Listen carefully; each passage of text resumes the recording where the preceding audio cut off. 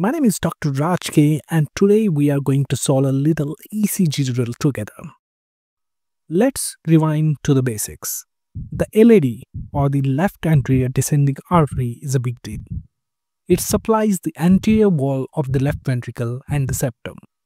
Now, if the proximal LAD get blocked, you're basically cutting off blood flow to the front engine of the heart. This isn't just bad, it's what we call the Widowmaker. Because if you don't catch it early, the chances of survival drops fast. Now, here's a quick refresher. In the classic STEMI, the heart muscle dies all the way through. That is what we call the transmural infarct. The injury changes how current flows in the myocardium. The result? An upward shift in the ST segment. So when you see ST elevation in leads V2 to V4, you instantly think it's an anterior volume eye. And usually that's correct. Now comes the twist. In D-Winter pattern, the artery is still blocked. The patient is still in trouble. But the ECG refuses to give us the classic ST elevation view. Instead, you will notice three things. There is upsloping ST depression at the J point in the precordial leads. Then, there is tall, sharp, symmetric T waves right after. And sometimes a small ST elevation in the AVR, which is very rare.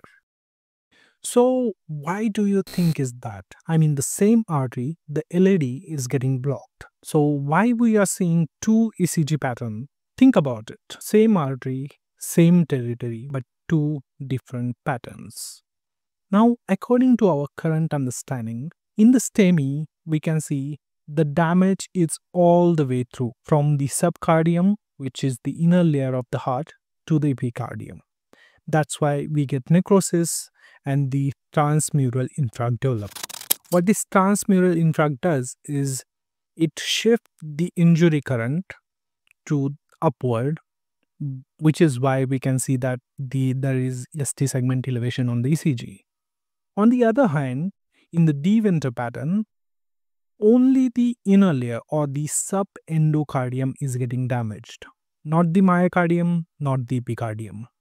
That's the reason instead of injury current shifting upward, it shifts down. As you can see, there are tall symmetrical T waves after the ST segment, after the J point specifically, hence in STEMI also, in the early stages of ST segment elevation MI. Now, why this is important? Because most of the time, when the patient arrived in the ER with the chest pain, we get an ECG and we don't find any kind of ST segment elevation. We consider it as non-specific STT changes and let the patient go or let the patient get admitted. We don't suppose the immediate need for cath lab.